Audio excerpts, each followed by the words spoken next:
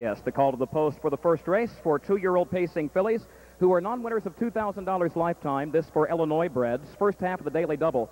Win, play, show, and exacto wagering offered as well. Let's take a look at the starting lineup for the first race. Number 1 is Muffy, owned by Cario Stable of Huntington Beach, California, trained by Rick Schrock, and Rick Schrock is the driver. There's the 2, Turbonium, owned by Steve Newcomb of Chicago, trained by Tex Moats. Eric Ledford is up. Here's the 3, Zibber Bibber Boo, owned by John Krasnick Jr. of Streeter, Illinois, trained by Irvin Miller. His brother Andy is in the bike. Number 4, Swoops, is owned by Sharon Teefy of Mount Sterling, Illinois. Swoops is trained by Bob Walker, and there is a late driver change there. A reminder that it is Randy Jacobs driving number 4, Swoops. Number 5 is Fox Valley Moochie, owned by Fox Valley Standardbreds of Sherman, trained by Tony Alanya. Dale Heitman is in the bike.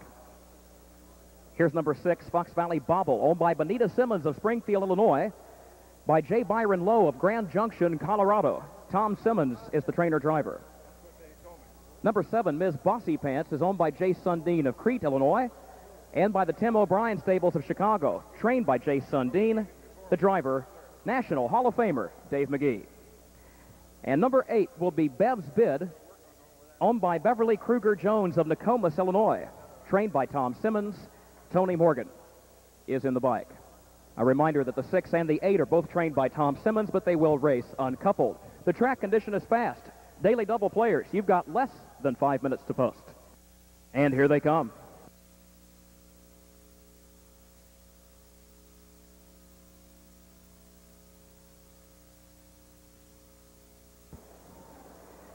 They're off and pacing. Ms. Bossy Pants goes out for the lead on the far outside. Swoops gets away second. Muffy is right there toward the inside, along with Zibber Bibber Boo as they move down into the first turn. And Muffy will benefit from that inside starting spot and cuts the corner heading toward the quarter-mile mark with the lead by a half length as Swoops moves up on the outside in second. Zibber Bibber Boo, the gray filly, will get a good trip. She's tucked away third. Ms. Bossy Pants is on the rail fourth, but she may not stay there for too long as they race by the quarter. Then Turbonium, Fox Valley Bobble is next. 27-2 for the first quarter, and there goes Muffy right back to the outside. Muffy regains the lead at the entry to the back stretch by a length and a half. Swoops goes second. Zibber Bibber Boo is racing third, and then Ms. Bossy Pants is fourth toward the inside. Gap of 2 to Turbonium, Fox Valley Bobble, Fox Valley Moochie, and Bev's Bid is last. Racing to the half-mile mark, Zibber Bibber Boo is gearing up on the outside and goes toward the lead, and there's a problem for Ms. Bossy Pants. She's made a break.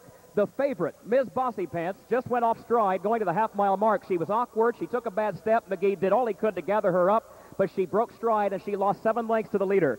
Off the half in 56-4. Muffy has the lead by a length heading to the far turn. Turbonium moves up on the outside in second. Fox Valley Bobble in the outer flow third. Zibber Bibber Boo needs room. She's fourth, buried inside of Fox Valley Moochie, and then Bev's Bid. Approaching the 3/4, Turbonium, the new leader, by a length now. Muffy goes second, then Fox Valley Bobble. 3/4, 126-4. Turbonium leads them off the far turn by a length and a half to Fox Valley Bobble. Fox Valley Moochie angles wide into third. Muffy is dropping back toward the rail. Into the final 8th mile here for Turbonium, opening up on a 4-length lead. And then Fox Valley Moochie and Fox Valley Bobble and Bev's Bid, who's trying to move up late around Muffy. Coming to the line, Turbonium is going to pick up a new lifetime record. First career win for Turbonium, 155-2. She won it by 3, and then it was Fox Valley Moochie in second, close for third, either Fox Valley Bobble or Bev's Bid.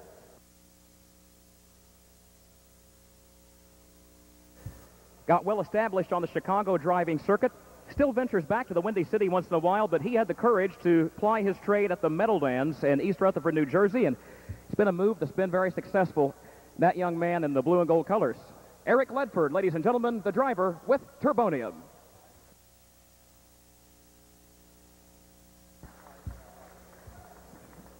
Eric sharing a word with winning trainer Tex Moats. The winning owner is Steve Newcomb, one of the most successful owners in Illinois stakes history, and his 2-year-old Cole Muffler filly picks up this overnight or non-stakes race in 155-2. She is by Cole Muffler, bred by Johnson and others in Illinois. And the result of the first race, 256 official. More in a moment. Let's take a look at the entire official order of finish.